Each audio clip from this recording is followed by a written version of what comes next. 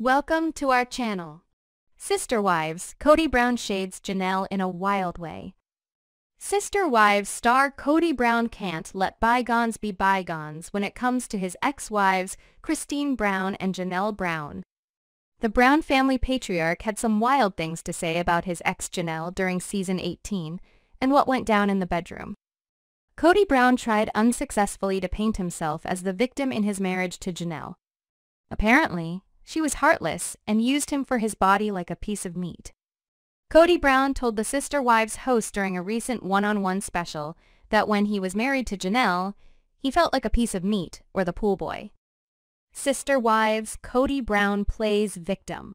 Kody Brown went on to accuse Janelle of using him for his nice pecs and great six-pack abs. Janelle's ex claims that she didn't dive into his humanity or want to get to know him. Instead, she just used him as a resource. You heard it here first, folks.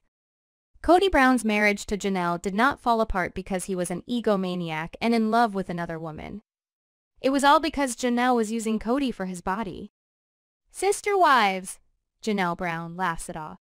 It's pretty disrespectful to tell that world that Janelle was basically calling her husband for booty calls and then kicking him out. It's not a great look for her. But Janelle laughed off Kody's wild accusations and handled it well on Sister Wives. One-on-one.